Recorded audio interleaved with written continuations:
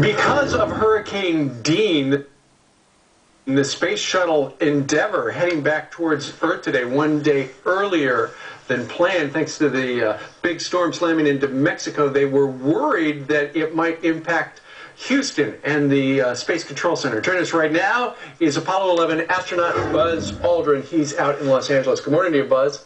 Good morning.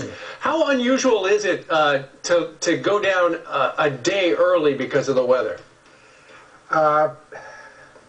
Well, maybe 1 or 2 out of 100. I can't imagine that happening very often, but it's really due to the maybe electrical failure problems that mission control might have, but also the crosswind conditions for landing at Florida. Sure. Right. Buzz, are you concerned any more than a civilian like myself would be about that gash under the right wing and that it took 5 days to decide we won't do anything?